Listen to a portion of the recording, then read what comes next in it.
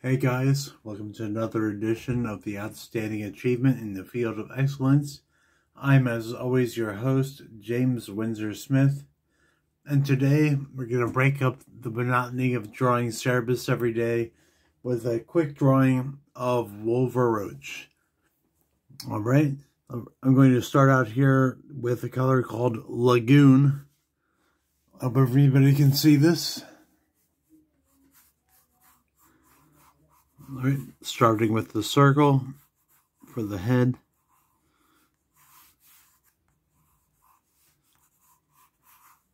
It was just my excuse to draw Wolverine, basically. I think that Dave actually drew the Wolveroach better than the comic book of Wolverine was being drawn at the time, even by top talent like Frank Miller. I never liked Joseph Rubenstein's finishes on Frank Miller, and I think that Dave did a better idea with the same concept. Make the jaw pretty big and square.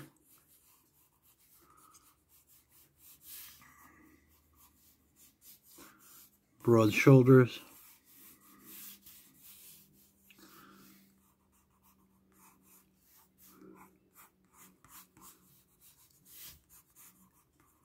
Okay. We basically have the forms down already.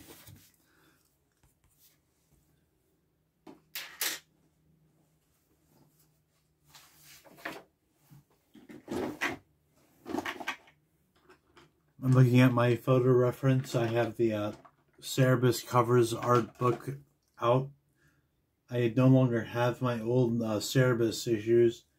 I sent them to my friend Richard in California in exchange for some really nice limited signed prints. I really made out on the deal because I can always get the trades back again of Cerebus.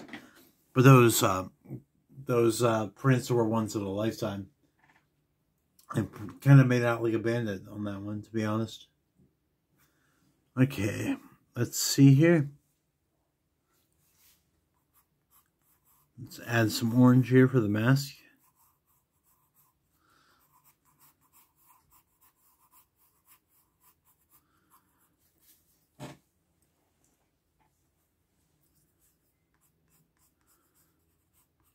That's pretty bright orange, so let's switch to another orange as well.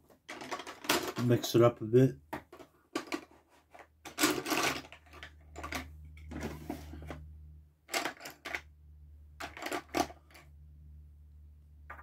Oh, I found a skin tone. I might as well put that on the side so I don't have to search for it later. And here's another color I'm going to use.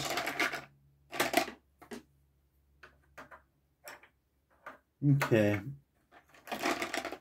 I'm actually going to go with a yellow color.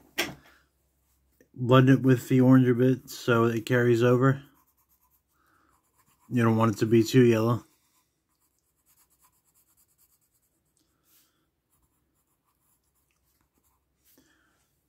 Okay. Now on to a bit of the face here. I'm using amber for the face, at least a bit of it.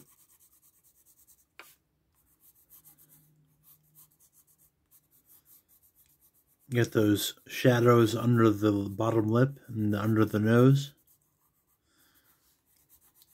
You want to pronounce those cheekbones. And that giant chin that we established is a trademark of the cockroach. Alright, from amber to tan now.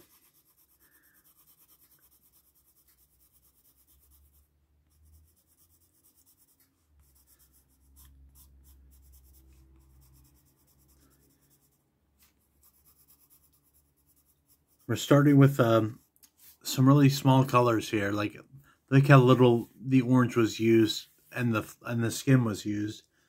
But then look at the bottom of the section. It's all one big color down here.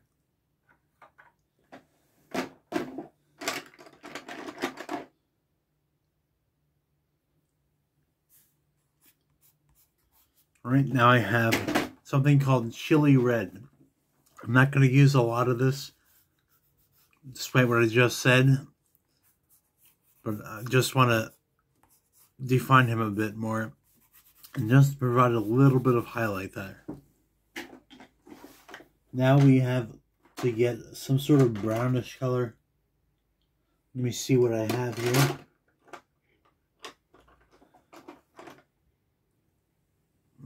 Okay. Here we go.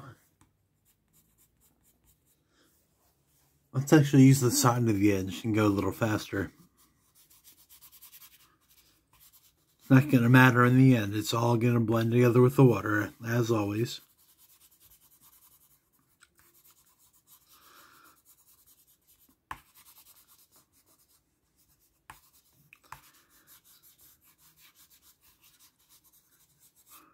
Don't forget the shoulders, the pecs.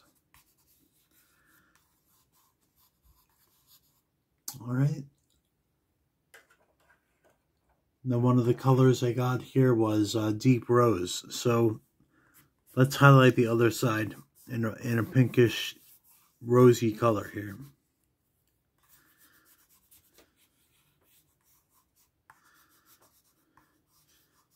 Bit of the face can be highlighted.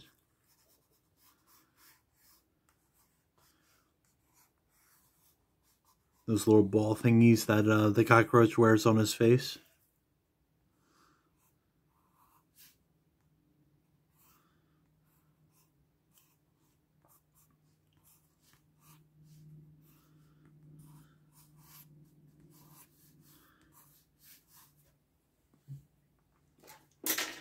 Alright, one more color here.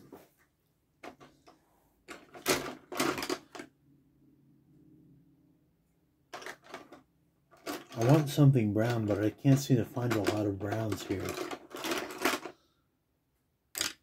When I say that, and I find madder brown,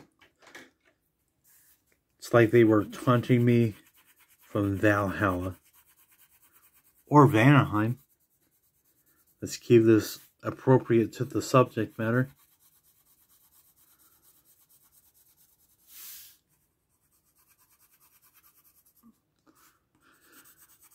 Okay, let's go dark on the mask here with that madder brown. Whereas at the bottom, sorry, didn't mean to bump the camera. Whereas at the bottom, it's a mix of several colors. Here, we want to just use the one, pretty much. If anything, we want to use a darker color after we go over it with the brown.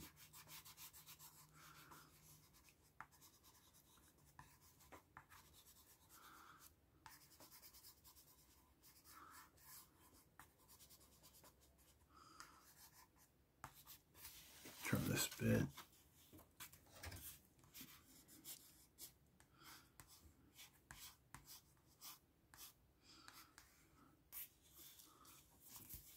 Alright, now let's go back over it a little bit with anything we may feel we need to accentuate. So we get something a little darker. In this case, I'm just going to go with a blue, I think. Iris blue.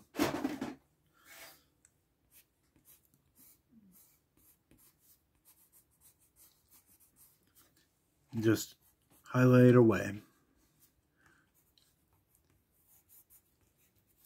Think of it as like when you're inking, you sometimes don't connect the lines. Basically, don't connect the lines as much at this point. You're just highlighting at this point. I keep saying at this point. Just go with it.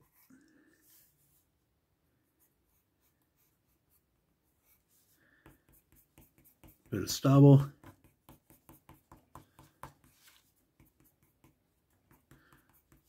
Don't forget over the lip.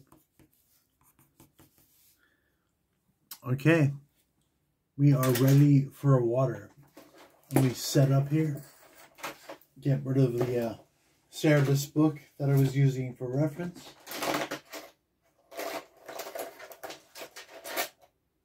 And let me see if I have water. Here we go. We have water. So you start towards the top and work our way down. Your hand's going to go over the art, so it's inevitable that you would make smears. So just try to eliminate little things like that as you're going. A little tip there for you. In general, you'll want to work like from top to bottom. Unless you have a technique that I'm not thinking of, or you work digitally, maybe it's still a good habit to do that when you're working digitally, just in case you switch back and forth. Okay, let me wipe off the brush a bit. Even though we're going with a brown down here, we don't want to mix them too much. This is coming out pretty good, I think. This is one of the funner pieces in the series that you can basically win through the contest that I'm holding. All you have to do to win is comment, liked, and actually press like on this video or any of the videos that will be posted this month. And at the beginning of next month, maybe one of the first videos I do, I will select from a list on paper, so you can actually watch me select somebody, so you know it's not rigged. Not that you really suspect that, and who's going to pull that kind of chicanery on this. Anyways, you can basically win everything I draw at one swoop. There's one winner, so the more people that comment, the less likely you are to win. But so far, there's only been a handful of people that have really seen these and commented on them. I think maybe like 5 people at the most. So you have a 1 in 5 shot right now. So good luck, gumshoes.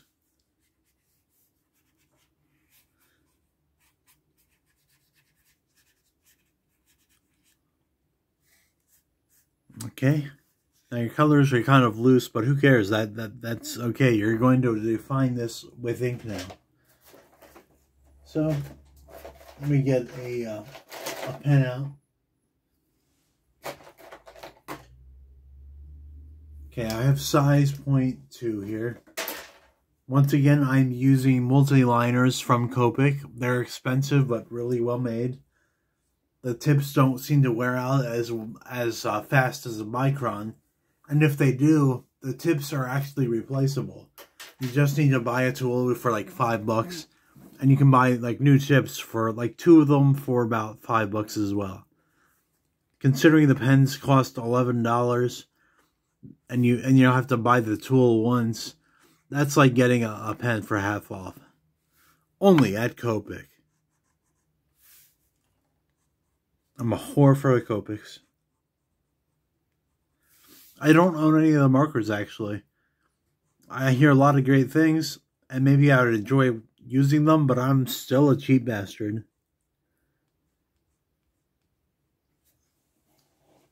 Alright, I'm going to switch to another number 2. I think that point is starting to wear down a bit.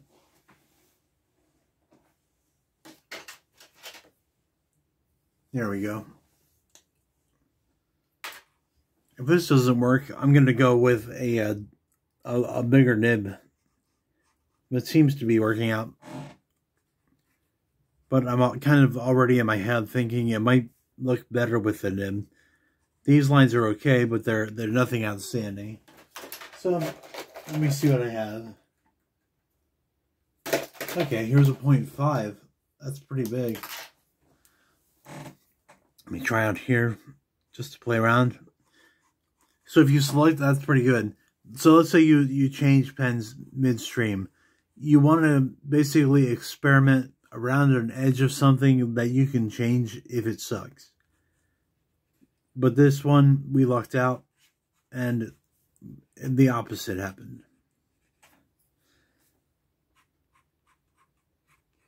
I'd probably use a crow quill for this, but I've been having bad luck with nibs lately.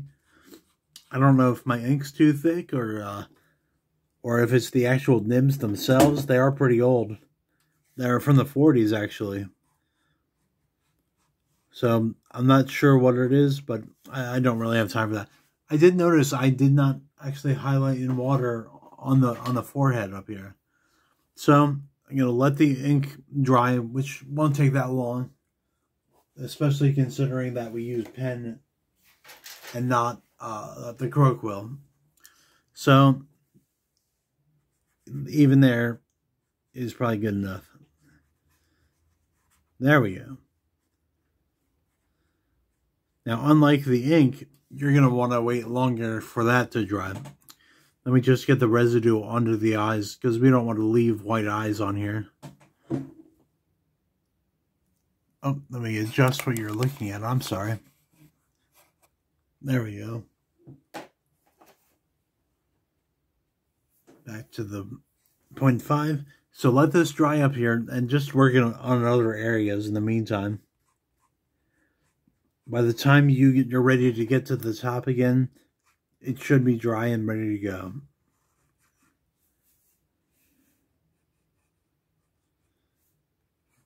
Work on the clavicle.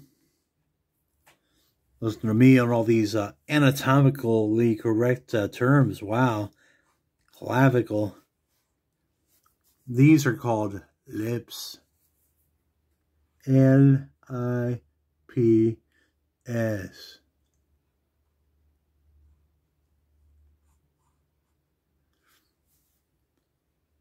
I'm so smart, intelligent.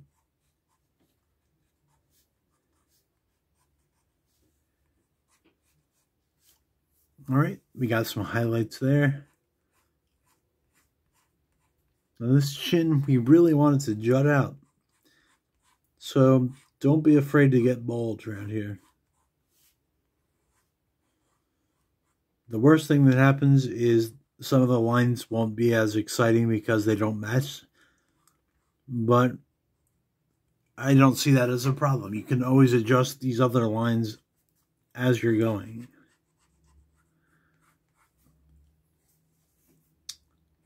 I think I'm going to have time to do some highlights in white.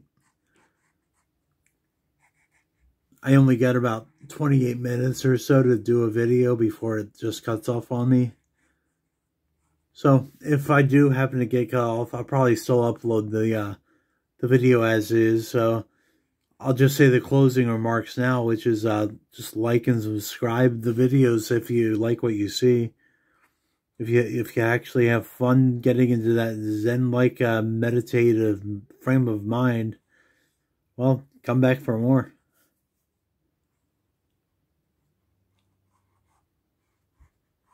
Now I know why they do that at the end of a video. It's so cheeseball, you know. Just hawking your wares.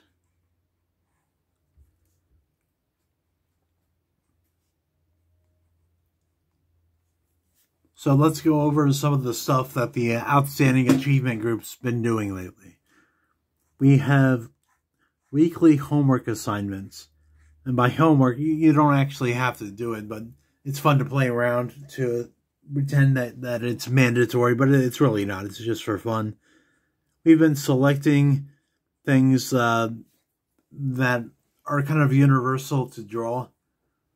Like, I think the first week we selected Batman, because everyone draws Batman. Everyone has their interpretation of Batman. Then I chose Space Ghost.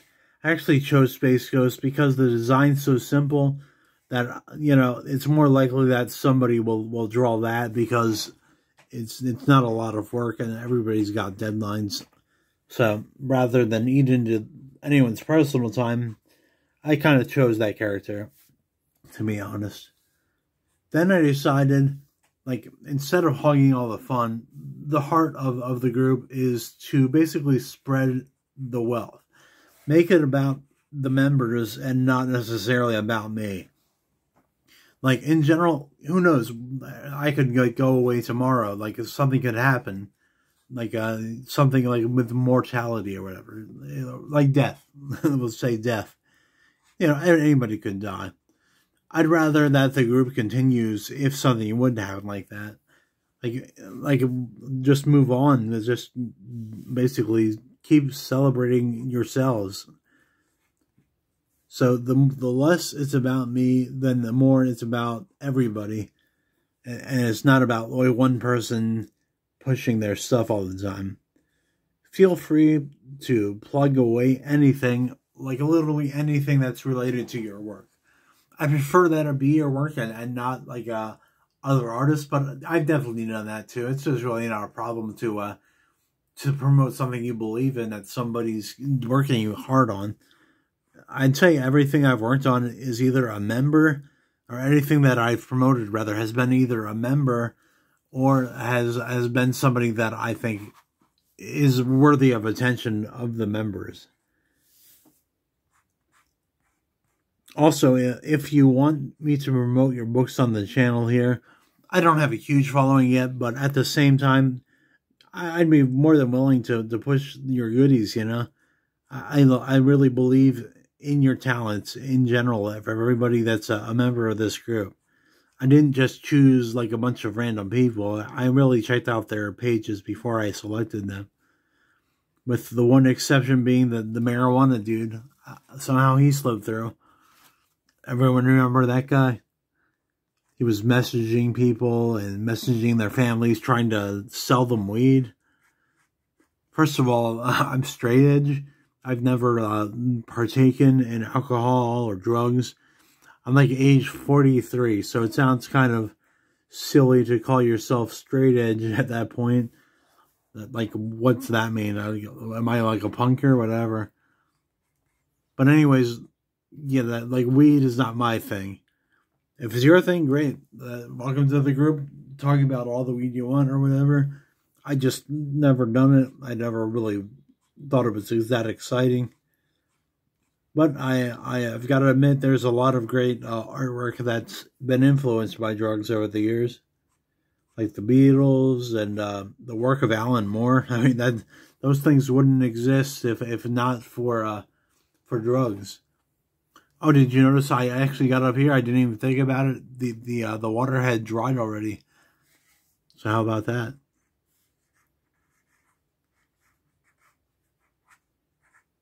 Okay. I am just about done. But what I'm going to do is fill in a background. I'm thinking of going with either fuchsia or going with red. And I've already got fuchsia in my hand, so I think we have our answer.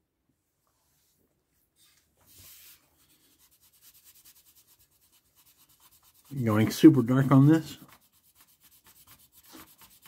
I plan on doing some light designy thingies, so the thicker we get, the more they stand out. The lighter you go, the harder it's going to be for the white to really jump out at the audience.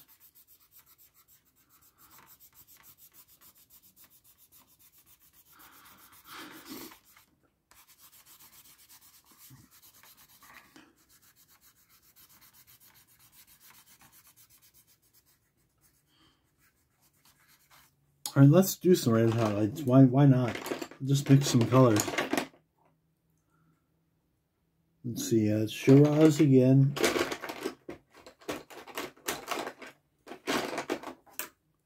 This is another Shiraz. I think I'm pronouncing that correctly.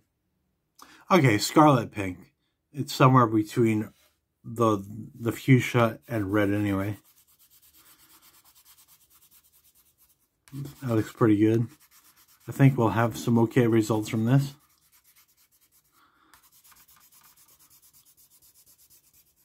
Yeah, sorry you can't see the whole picture being drawn. I'll just go up here and then bring it down so you can see our progress so far. Okay, I'm going back to the brush.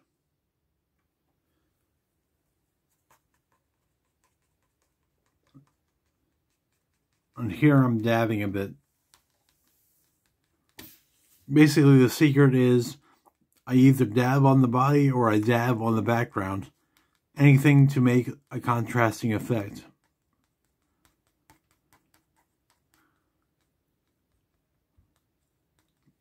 Notice I went back and blended a bit with once I had the pink on there. I mean, this pink might as well be red because this is really something.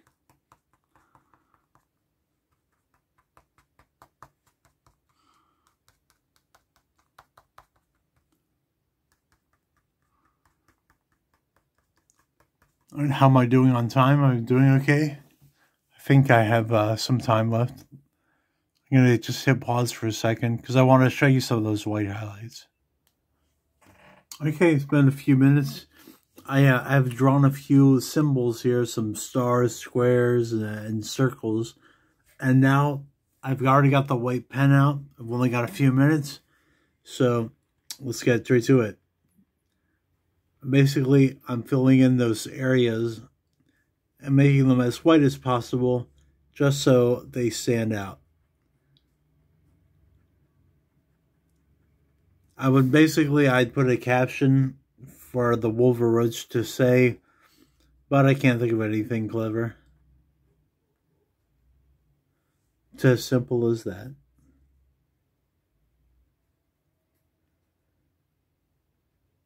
Filling it in. Notice the stars. I basically use the thing that kids do where I go do do do do do. And I'm filling it in with white anyway, so nobody's going to see that. Whatever works, right?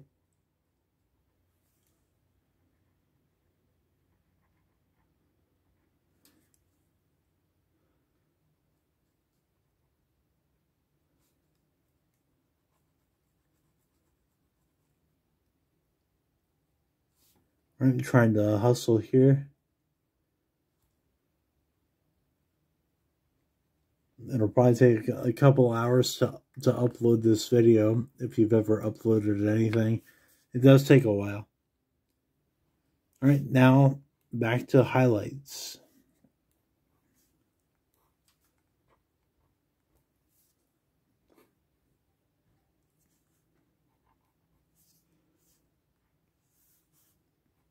There's some lines on the forehead. They're not really showing up probably. I don't know how they're doing on video.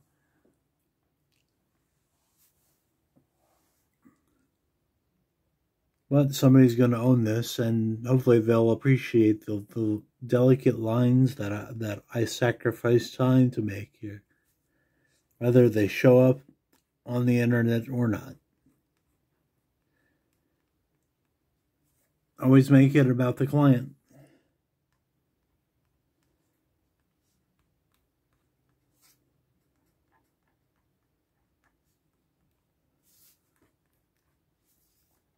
Okay,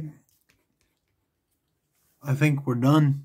Let's take a look at our finished piece here from top to bottom. Sorry for the shaky camera. I bumped it once again. Now I'm going to add a signature